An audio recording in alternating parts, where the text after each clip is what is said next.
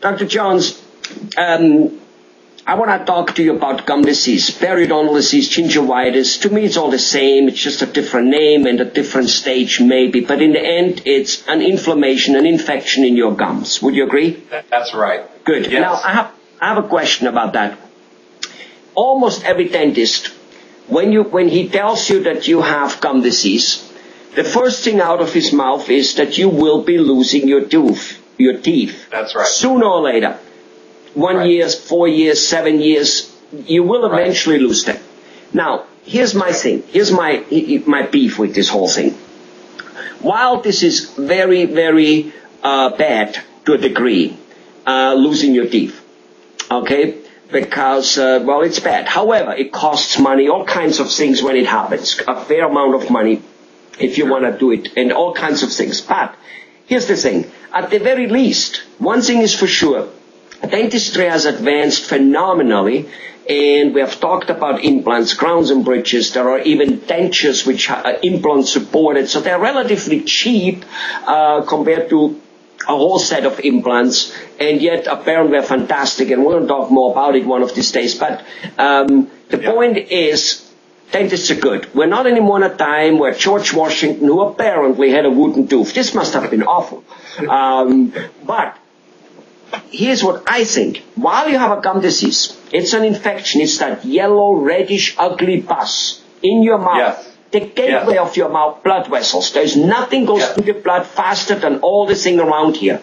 It drips down. It ruins the liver. It ruins the kidney. The diabetes system gets higher. It ruins the immune system.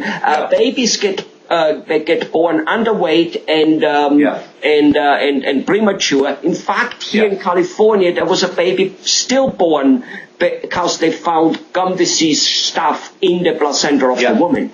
Now, isn't that stuff a lot more devastating than the missing teeth? Which you might have to spend 20 grand to fix them, fine. If you have it, if you want to, go ahead. But at least it can be done. Isn't that other stuff much less repairable? Because over those 4, 5, 6, 8 years, how the hell are you going to get your kidneys back? I mean, I'm not saying they all fail, but you get my point. Shed some light on, tell me how far. Absolutely, and I'm amazed with you. No, you're not off at all. I'm amazed with you. How many patients that we will tell that they have gum disease. In fact, Helmut, did you know, just speaking dentistry, not even the whole body, that more teeth are lost due to gum disease than to decay or to fracture or any other. In fact, if you combined all those other reasons, they still wouldn't add up to the total number of teeth that are lost just primarily due to gum disease. And of course, when there's gum disease comes the bone loss. So the bone loss now, if you have gum disease and you're losing teeth, the bone is already gone to put dental implants in. So let's go back, though, instead of just the dental issues, which are many, let's go to the systemic diseases. The diabetes. Did you know that there was a study done where all they did with 100 patients who were on medicine for their diabetes, all they did was clean their teeth and take care of their gums. And did you know that the blood sugar overall for this whole group went down by 30%? All they did was take care of their teeth. All they did was take care of their gum disease. And some of the people could go off of their medication because of it. That's how important that is. Wonderful. Absolutely. So you agree that, never mind the smelly mouth. A guy got to have a smelly mouth when he has that gum disease going on. And all the Listerine isn't going to do it. All right. So, but the point is, so this is important because is it true that a gum disease in a mouth, a nice, decent gum disease, which doesn't take too long to, almost like a rotten apple in a basket, it doesn't take too long to get every apple rotten, right? Same here. That doesn't mean the teeth fall out right away. But so that disease, that inflammation is almost as big as a person's hand. Is that true?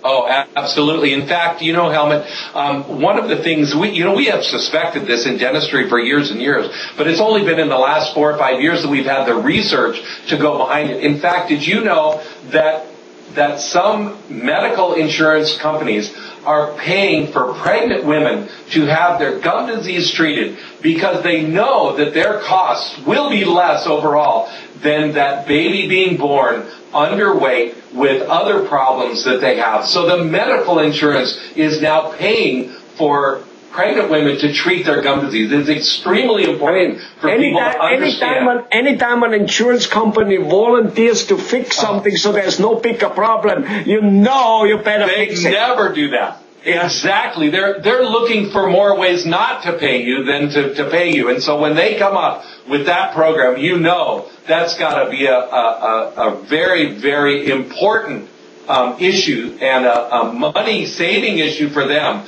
And so how real and important that is for all of us to understand what an effect gum disease has on our entire body. Right. That infection that is just dripping into our system every day. Not only does it have an effect on our diabetes and the birth weight of children, but did you know that the inflammatory process is one that actually contributes to heart disease? And the atherosclerosis, the hardening of the arteries that causes us to have strokes and causes us to have heart attacks. All of this is dementia, forgetfulness, because the blood doesn't get all of that. All of that. Well, you see, if a person has let's just say like a quarter or a dime of an infection on his hand, it kind of like, for more than a few days, a week or whatever, he will go to a dermatologist, as he should. Yeah. And here he has a handful of it in his mouth, and he doesn't do anything about it.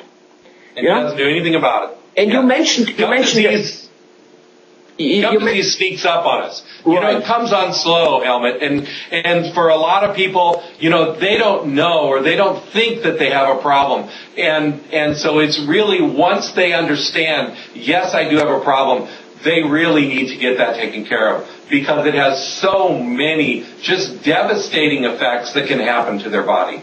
Right. In fact, you mentioned something about the insurance companies recognizing that and promoting that treatment so that further problems are not there, especially with pregnant women and stuff. I mean, who wants to be maybe still getting pregnant, wanting to get pregnant, and then but it's like a druggie, like a drug mom will pass on the drug. I mean, this is what this is. But let's go back to the MDs, to the surgeon. The guys who do hip replacement and use the same titanium that you use for the implants, the guys who do Pendex and tonsils and whatever. Yeah. I have heard that only lately, 4 or 5 years a little bit, give or take, most of those surgeons, before they engage in such a surgery, be it appendix or a hip operation, they will ask the patients to get a clean bill of oral health. And they're not talking about Julia Roberts' smile. They're not even talking about a cavity or two. They're not talking about TMJ, a misaligned.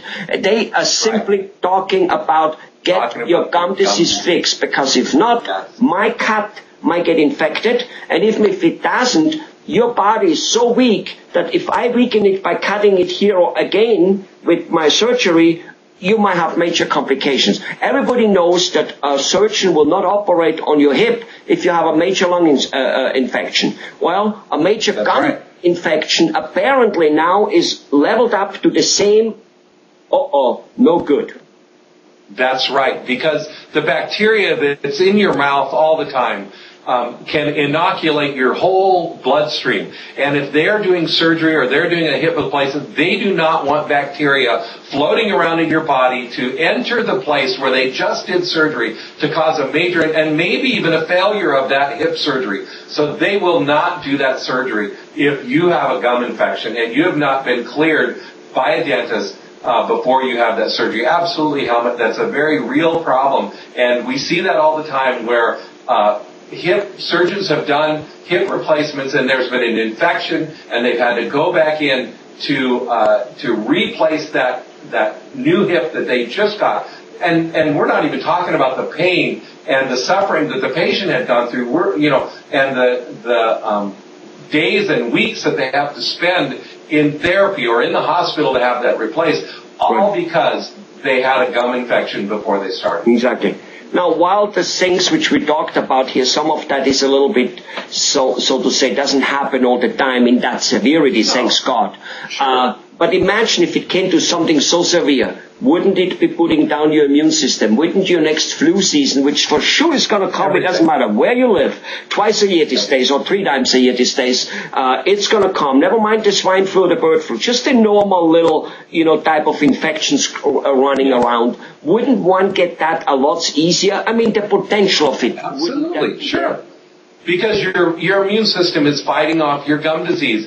And if all of your immune system is trying to help you fight your gum disease, which is a losing battle, by the way, unless you have it treated, then your immune system will be all spent with the next time the flu season comes around or another bug is introduced into your system. Your immune system will not be as healthy and strong as it could be. You're absolutely right. Well, I have some time here today, Doctor. I'm going to cut our interview short. Let me go to my dentist, check my gum disease. Bye-bye. Good idea. Bye now.